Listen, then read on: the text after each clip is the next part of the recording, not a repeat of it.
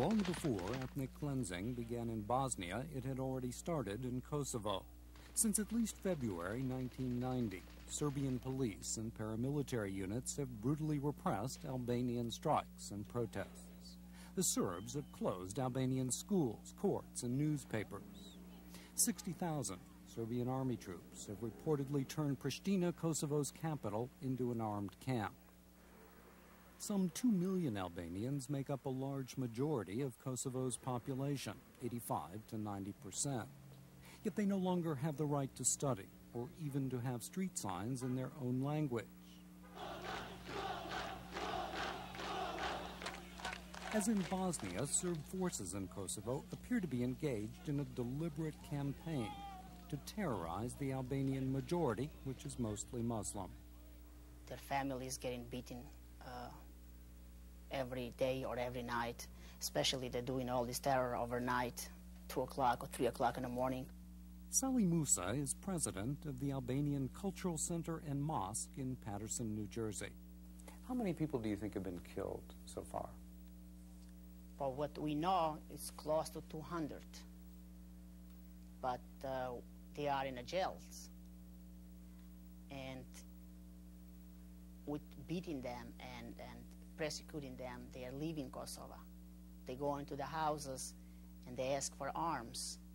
And they say, if you don't have the arm by tomorrow night, we will kill all the family, or you leave Kosovo.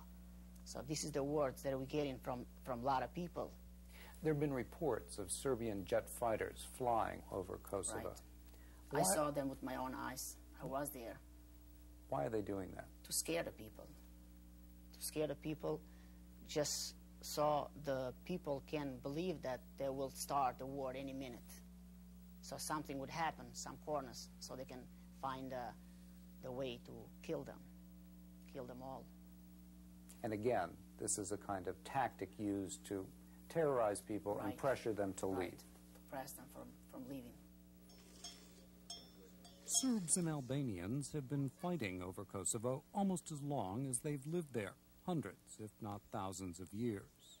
Like almost everything else in the Balkans, their differences are rooted in centuries of ethnic and religious conflict and differing interpretations of history. The origins of the conflict are now largely lost in the mists of time. But the current tensions go back just a couple of decades to the Tito era.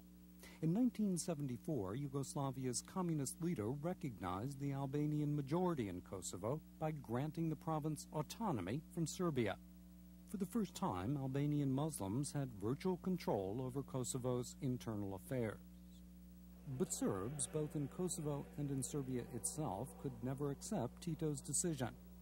They view Muslims as infidels, and Kosovo as the cradle of their civilization, where Christianity was first introduced to the Serbs nearly 2,000 years ago. The Serbs' resentment toward the Albanians reached a crescendo in 1989, when Serbs by the hundreds of thousands converged on an ancient battlefield to commemorate the Battle of Kosovo. Serbia lost that battle 600 years ago, but the loss to an invading army of Muslim Turks is still a symbol to the Serbian nation, and Orthodox Serbs have vowed to avenge their defeat ever since. Serbian President Slobodan Milosevic, long a communist functionary, saw the rising tide of Serbian nationalism as a political opportunity.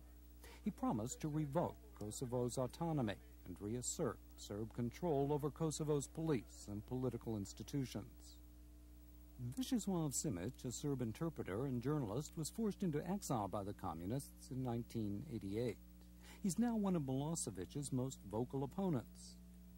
Yet even he approves of the Serbian president's decision to revoke Kosovo's autonomy.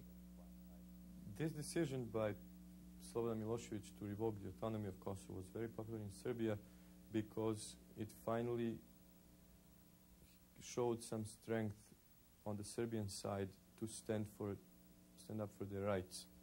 Serbs have been humiliated, slaughtered, killed, terrorized, intimidated, put down for at least 60 years now, since 1941.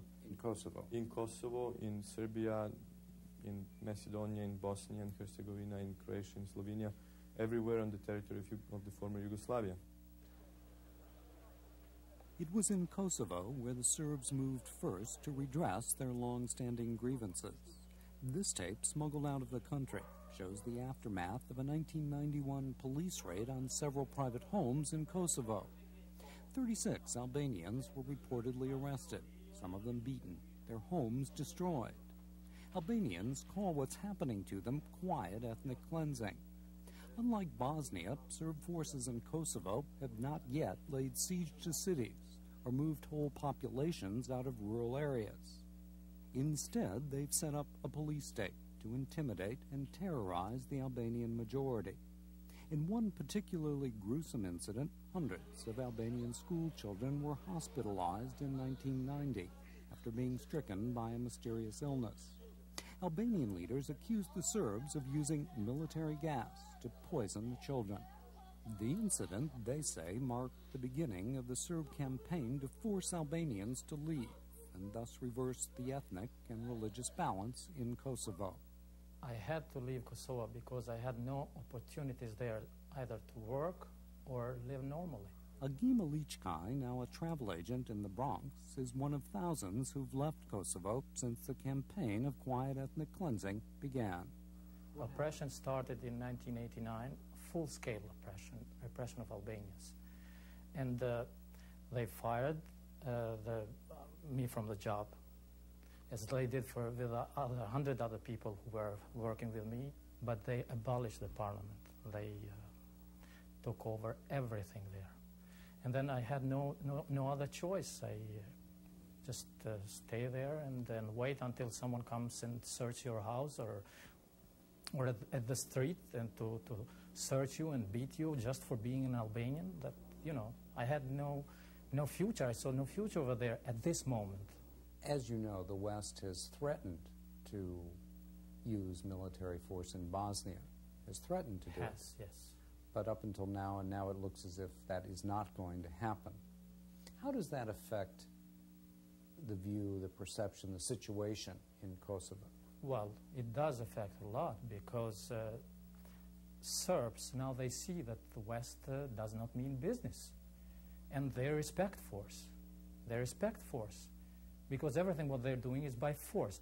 And if there is no force which stands in between them and the victims who are getting killed, children, whatever, they're going to continue it. And it's not until they achieve the goal of Greater Serbia, they're not going to stop. And when they see that in Bosnia no one is taking action, then they will continue the same thing in Kosovo. But Simic says the Albanians are also guilty of abuses, and now they're getting what they deserve. Unfortunately, I have no pictures to show how many Serbian children, nuns, ordinary people were beaten up, raped, killed, slaughtered, and harassed and intimidated by the Albanians in the last couple of years, since the journalists from the West tend to go only to the Albanian houses and to talk only to the Albanians and never take anything Serbian reports seriously and dismiss any allegation from the Serbs about the Albanian atrocities as lies and unjustified. It's very difficult to prove, and children do not carry cameras and are usually not taken as serious witnesses. How do you respond to that charge? Very easily. Joseph DioGuardi is president of the Albanian American Civic League. He vehemently denies Albanians ever systematically persecuted the Serbs in Kosovo. They have used the propaganda of individual incidents to say that this was institutional against the Serbian people. There's a big difference here. What you see happening to the Albanian people is institutional. This is a state-run institutional policy of discrimination, of torture, of maiming, of raping, of human rights violations, of taking away freedom of the press, freedom of the assembly. This is not one or two incidents. How strong you are as a people.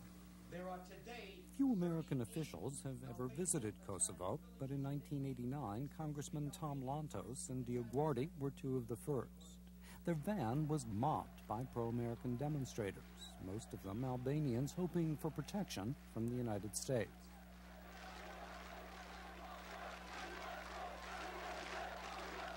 And certainly since 1989, when we saw Slobodan Milosevic march with his troops into Kosovo. DioGuardi now has his own radio program in New York, broadcasting news and comment about events in the Balkans. He believes Milosevic and the Serbs are now stepping up the pressure in Kosovo, deliberately trying to polarize the situation and undermine Albanian leader Ibrahim Rugova, who's urged Albanians not to take up arms. My greatest fear is that some group of Albanians will now say the foreign policy of the Republic of Kosovo has not worked. Thank you, Dr. Rugova, for what you've done. You're a great leader, but we cannot take any more of this. And at that point, they may somehow, who knows, get some weapons. I don't believe they have any weapons, but God forbid they decide to fire back. You will then see the fuse ignite in Kosovo to give the Serbs what they've been looking for since April of 1989, and that's an excuse to massacre this population of 2 million defenseless Albanians who've been looking for democracy since 1989. The Clinton administration's decision to send 300 U.S. troops to Macedonia, Kosovo's neighbor, is meant as a warning to Serbia not to expand the war south. Here in Washington and Western Europe, there's growing concern that if Kosovo is next, the fighting there would be even bloodier and more prolonged than in Bosnia. There's also concern that a war in Kosovo would almost certainly draw in Kosovo's neighbors. Even as tensions and emotions rise, most Albanians in the United States continue to pray for peace.